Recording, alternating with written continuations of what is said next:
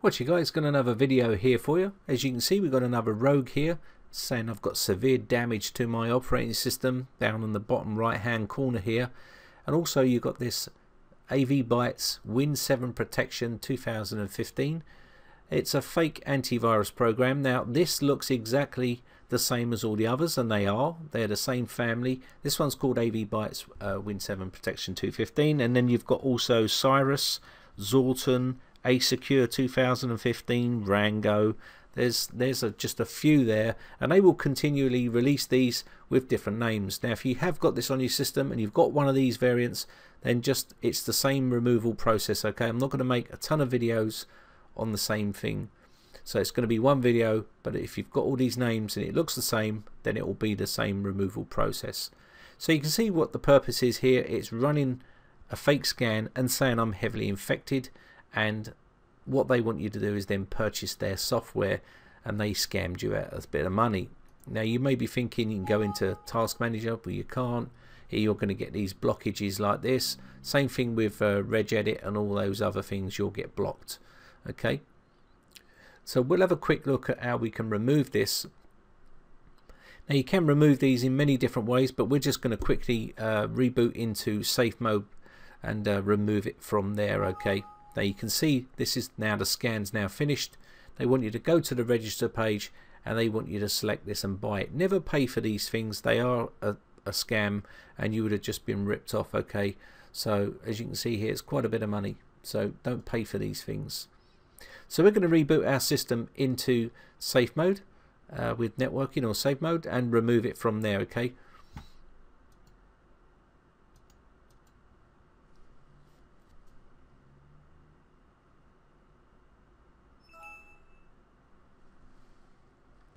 now once you tap in F8 on the keyboard, you should get your advanced boot options. Now if you're on Windows 8 it might be slightly different, but you can always look how to boot into safe mode with some of my videos I've created. Okay, on YouTube you'll see how to get into safe mode. So you can see here, if you do get stuck, I'll maybe make another video of Windows 8 to show you how to do it from there. So from here, what we're going to do here is we're going to go into safe mode here.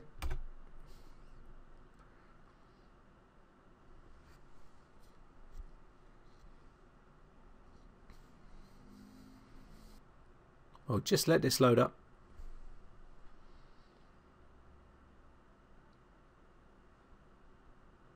And close it off. So what we want to do here is we want to go to Start and Computer, and then from there we want to go Organize on the top left, Folder and Search Options here, and then View, and then Show Hidden Files, Folders and Drives, and then take the tick out of Hide Extensions and Known File Types. Apply an OK there. Go into your C drive, then look for your user account, users, and then your account. Mine's called Braviax, yours will be whatever yours is. And then go into App Data, this translucent sort of type 1 here, and then go into the roaming folder. And now you should see a file here. Okay, now you want to remove this file. This may be slightly different to you, may have a different number, but just remove it. And then hit the back button and then go into local. Inside local you'll see that file again, that same file. We're going to remove that. Yours may be different.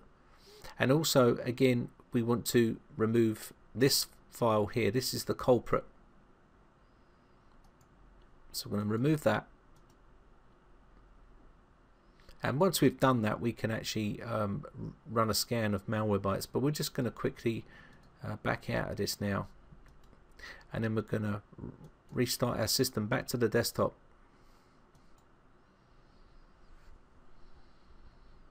Okay, we'll let this load up,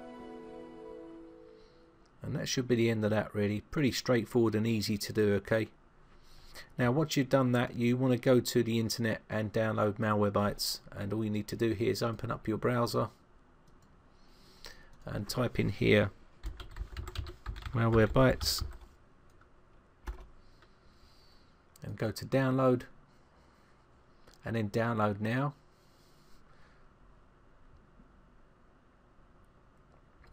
download and install this file. Let's just get rid of this page. Quickly install this and then run a quick scan with this, and just to make sure that all the remnants have been removed. You can allow the trial premium version if you wish. Again, let this run its update and then fix now. It's going to run a scan and then clear off any remnants that you may have left behind. Now if you've got other infections on the system, you will have to run other scans, and I've made other videos on how to do that, but this should be basically the end of that rogue. Okay, so we'll just let this finish up, and there shouldn't be much left, or if anything left, there might be stuff in the recycle bin which is up there, so I'm just going to quickly empty this out.